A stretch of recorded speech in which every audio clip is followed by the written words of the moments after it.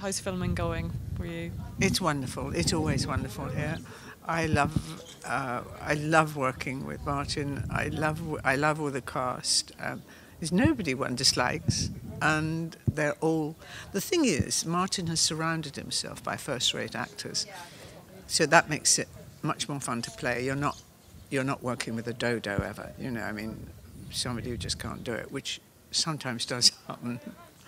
What's in store for Ruth this year? We had a stalker in the last series, and we understand she's some medical problems this year. Can you tell us a little bit? Yes, I'm obviously not looking so hot because they give me an illness, and they're trying to make me retire, which is really good because you know, it is a difficult thing for most people, and I don't know why people enjoy their retirement so much. I'm glad that some people can. But it would be a dread thing to me to retire, and it's a dread thing for Ruth, so that's nice. I can totally go along with it. You've just celebrated, well, last year you celebrated a significant birthday, and have you just had your birthday on set? Did you do anything to celebrate this time? I was 81 last week, and they very sweetly, I was actually in London doing the reading of The Crown, but I came up on the train, and they were so sweet. One of the producers met me, and there were flowers in my house because I was on the train in the end for the birthday, which was really sweet of them. And it was very nice. Cards, the whole company had signed again. It was lovely. It was rather a relief being 81. You've stopped being the milestone. But I've just met an extremely attractive man of 100. Really? Yes. So, you know, certainly men,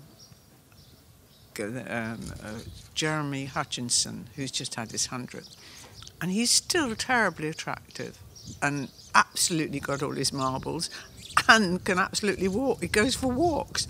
So, you know, one has to stop thinking it's all over at 80. What keeps you interested in working and not wanting to retire? I actually enjoy work. People say to me, "Why don't you stop? You know, why don't you give up?" And I say, because, or they say to me, "Why don't you just go out and have a good time?" I say, the good time is working, and that is how I feel about it. What makes Doc Martin such a nice job for you? Everything is nice about it. It's come at a perfect time in my life, I think, and because I'm not itchy to be doing other things all the time, which are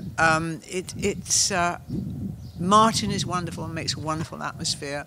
All the actors in it are extremely good.